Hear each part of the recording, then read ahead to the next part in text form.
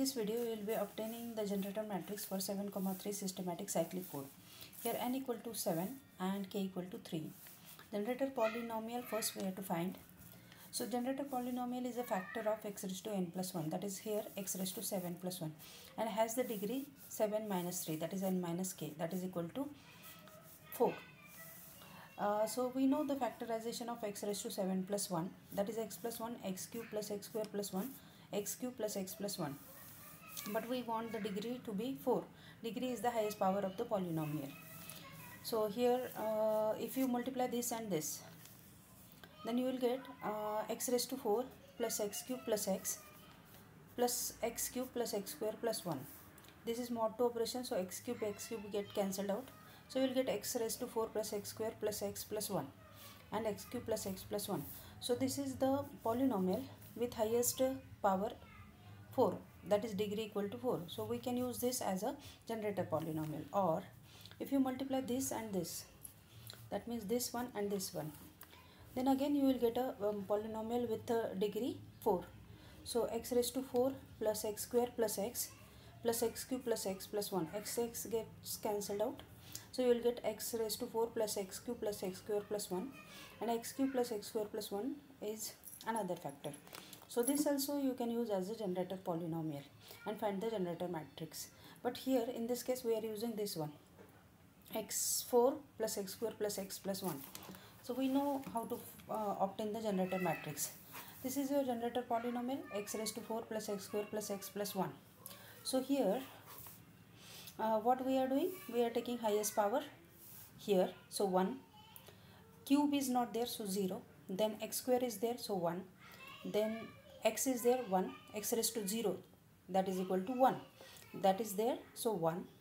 So in generator matrix, how many columns are there? Columns are n, 7. We filled 5 columns, 1, 2, 3, 4, 5. So remaining you insert 2 zeros. So these 2 zeros. So you get 7 columns. How many rows are there to the generator matrix? It has k rows. That means n columns and k rows. K is 3. So we need another 2 rows. So for that we are shifting this towards this side by one. So if you shift this to here, this position, then this 0 will come here. So 1 0 1 1 0. Again shift by 1. So 1 0 1 1, and these 2 zeros will appear here. So this is the non-systematic form of generator matrix. Now systematic form is like I into P. That is first you will get identity matrix and then parity. But here you should know how many rows and columns are there for identity matrix. So identity matrix is of dimension k into k. K is 3. So we have to make a row operation in such a way that you will get here 3 by 3 identity matrix in front. So for getting 3 by 3 identity matrix, you have to concentrate here only on these 3 columns. So you are seeing that R2 and R3 are in the identity form. Only R1 is not in identity form. 1 0 1. For that, what the operation you will do? You will if you do R1 plus R3, plus means mod 2 operation, then 1 plus 1 will be 0, and you will get 1 0 0. So R1 is R1 plus R3. Now and R2 is as it is and R3 is as it is.